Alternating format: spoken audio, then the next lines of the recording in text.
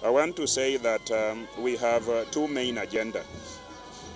Our first agenda is good governance that establishes an efficient and effective government.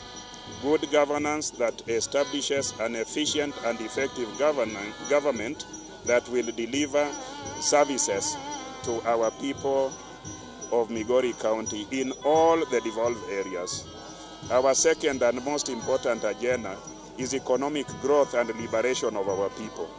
Our people are poor, our young persons and women are unemployed, and we want, by the time we serve our term, to impact positively on the economic and monetary and also social positions of our people, so that they will say that ODM and this administration increased their earnings, got many of them employed, made many farmers profit from their farming activities, and generated income to the fishing communities.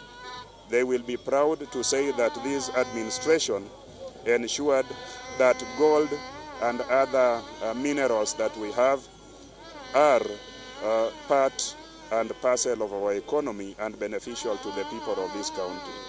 They will be proud, our supporters and this nation, that we fought and never tolerated corruption, and that we worked for people. We included everybody in this administration.